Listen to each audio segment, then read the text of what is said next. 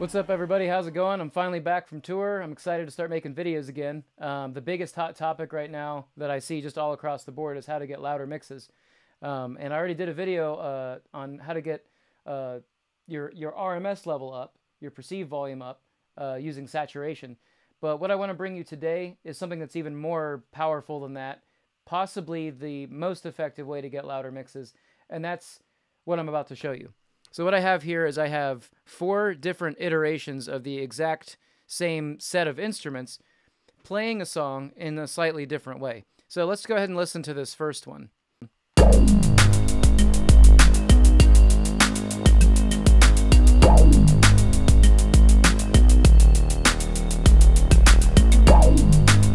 All right, so that's the first idea. We've got a bass sound, we've got some drums, we've got a kind of sound effect kind of thing, and then we've got some plucked, like synth kind of sounds, all right?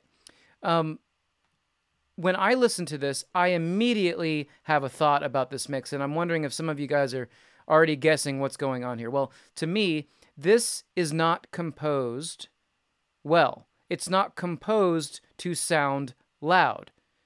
Why is that? Well, I've got a lot of instruments that are hitting at the same time. Listen to this. Notice how the kick drum and the bass are hitting at exactly the same time. This sound effect that's got some low end in it is hitting on the downbeat. We've got this serum sound, this pluck sound hitting at the same time as the snare drums. We've got all kinds of stuff competing for your ear. Okay, so what I've done is I've gone in here and I've created a separate mix of the same 4 instruments, but the way that I composed it, the way that I wrote the music, is so that we don't have conflicting transients. We don't have conflicting instruments. They're hitting at different times. Check this out. So this is the first one.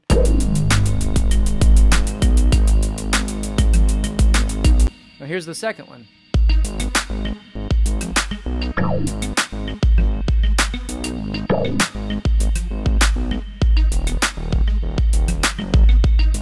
Now, to me, this is composed to sound loud. Why is that?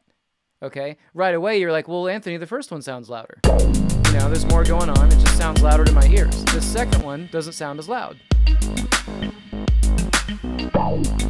Well, that's where doing this long enough and working with limiters long enough, you start to understand a very simple thing. When the limiter is working all the time, it's always working to push the gain down of something that's constantly hitting it, you're going to end up with a softer sounding mix, a quieter sounding mix, because the limiter is always working to push that gain down.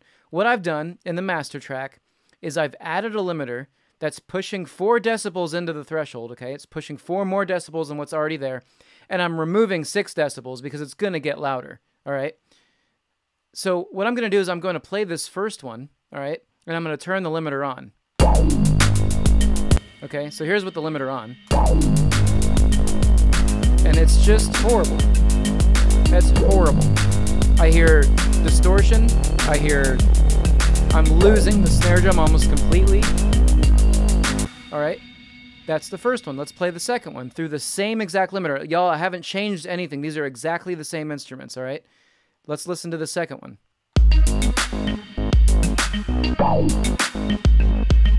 Now, what I want you to do when you compare listening to these two, I don't want you to maybe listen as a whole mix just yet. Pick an instrument to listen to, be it the bass, be it the plucked sounds, be it the kick drum, the snare drum, whatever. Listen to the differences between these two mixes.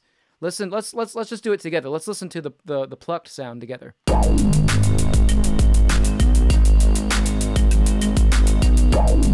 Now, when I listen to that plucked sound, I hear distortion because it's trying to push through, but it only gets to push through very, very minutely. I hear the tail end getting cut off.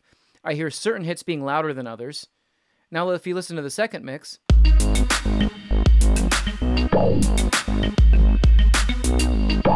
now, I hear it more consistently. Both of these, I just want to reiterate, both of these are way hard limited, okay? I'm doing this on purpose. I'm not a noob. I know what I'm doing. I'm purposefully pushing the limiter very hard because I want you to hear these issues that are coming up, okay? So listening to this pluck sound, I hear a more consistent sound. It sounds more consistent. I can hear the same sound. I hear the brightness of it not getting cut off. I hear the tail end of the reverb. I hear all that other stuff. So now let's listen to the bass.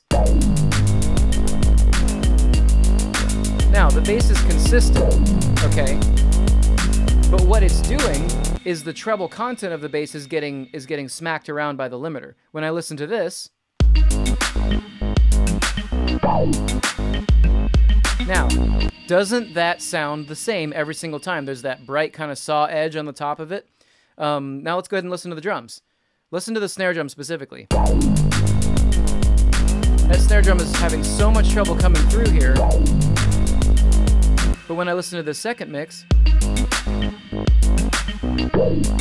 it's still having trouble getting through, but that trouble that it's having is almost desirable.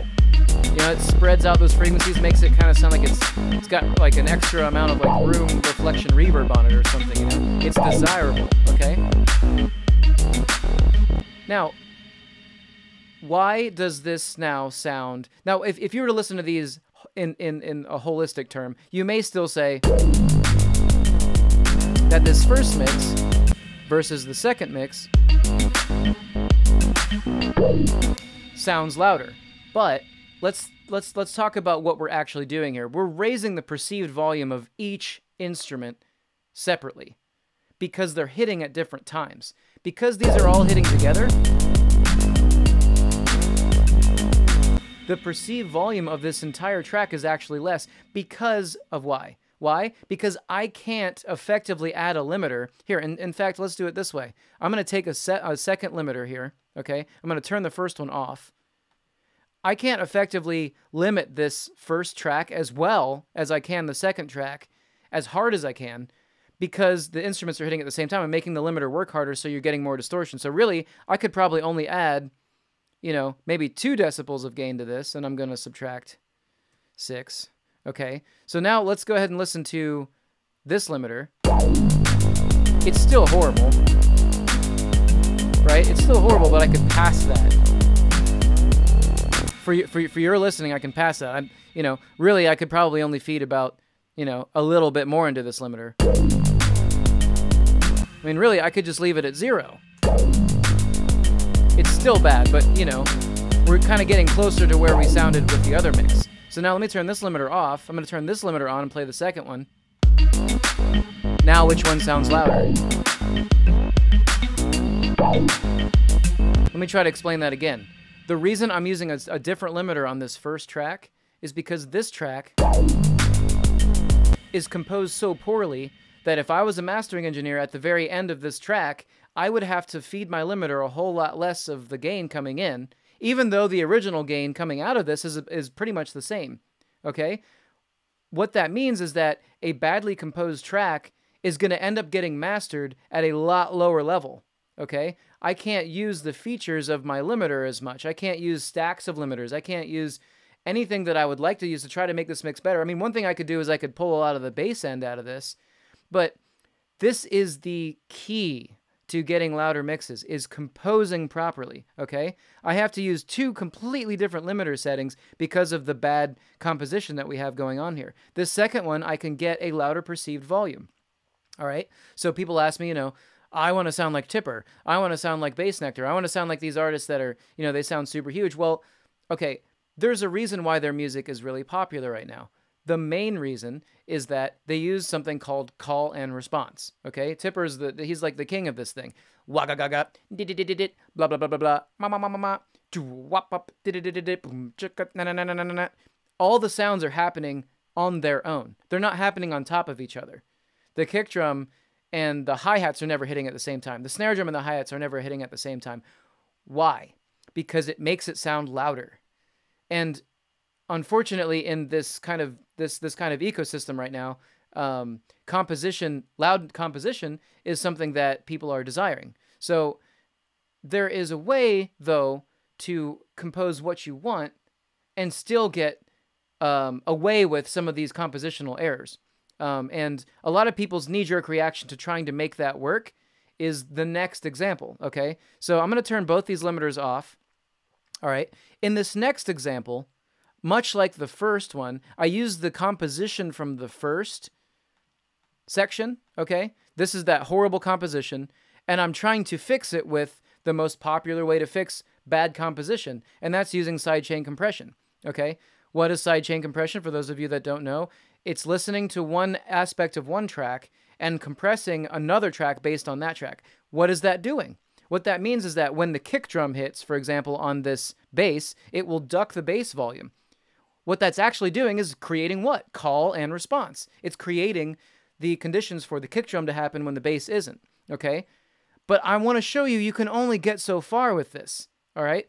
Let's just go ahead and listen to this first one again.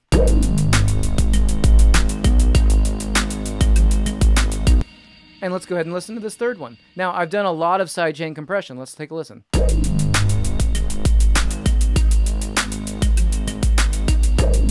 Now you can already, I hope you can already hear the caveats that have to be made to do this, okay? You can hear ducking in this cool little bass sound effect. The kick drum is coming through really well, but it's almost overpowering the mix. Remember, I haven't changed any volume settings in any of these tracks. These are all just the same tracks, and I'm doing that on purpose to show you the differences. In the bass, you can hear it ducking left and right.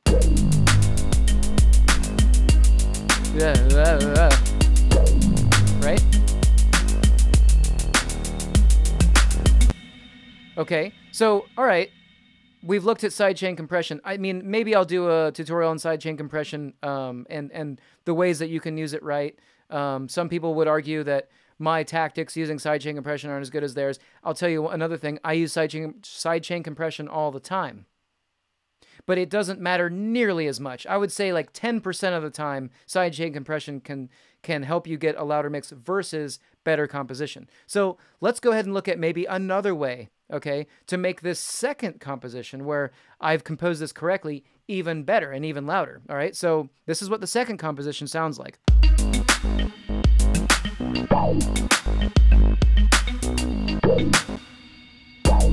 This is the third one. And while this third one is prepared better for a limiter, in fact, I can show you. This third one, I'm going to turn on the first limiter and play the third one. And yes, it is horrible, but it's better than this first one. Take a listen. Oh, just pure trash. But this third one, notice how it's not challenging the limiter as much, okay? Cool.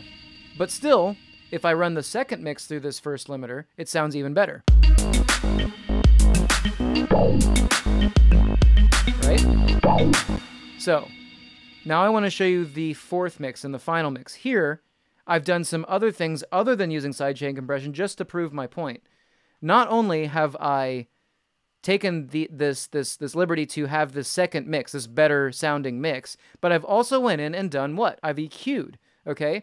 Which, again, is even more effective, much more effective. Yeah, 90% more effective. 90% of the time is going to be more effective, sorry, than using sidechain compression. Because now what I've done is I've scooped out hot spots, okay? My kick drum is taking a lot of this area up. So I decided to boost in the bass line what I felt like the most, prominent part of it is, and that's its mid-range, okay? So now, in the kick drum, I've decided to scoop out some of that mid-range that both this bass and then this bass sound effect kind of tended to hang out in. So I decided to boost the highs of the bass sound effect, and I decided to boost a little bit of kind of the reverb area of the pluck and remove some of that low end. So what I've done is I've carved out a space for each one of these sounds, okay? What I couldn't get done compositionally, my next thought process is EQ. What can I do with EQ to make this better? So now when I play this, listen to how the limiter gets challenged.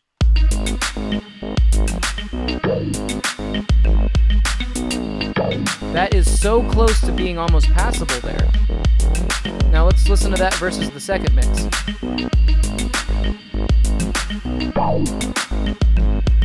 Now notice that there's competition in the bass. But in this one, there's less competition in the bass. And I can hear that reverb better. This is the second mix. This is the fourth mix. Okay, so I hope that this really helps you. I hope this really, really, really helps you, because I'm a mastering engineer. That's what I do. It's kind of my bread and butter. When I receive mixes from people, almost 90% of the time, the young people making music, the noobs, the people that are just getting started with this stuff, are making this specific mistake.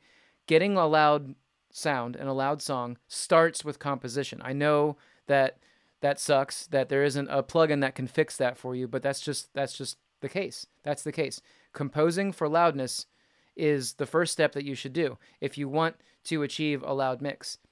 The next thing that you want to do is you want to carve out space. The thing after that, if you can't figure anything else out, sidechain compression. Sure. All right.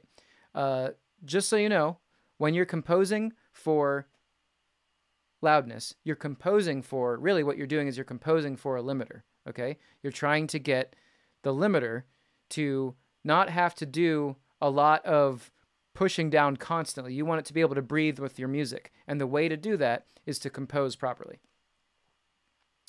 Awesome. So I hope you guys got a lot of use out of this. I hope this really helps you. Like, comment, subscribe, tell your friends about Seed to Stage. I'm really enjoying making these videos. I hope you're enjoying them too. I can't wait to see what becomes of this. Much love, everybody. Thanks.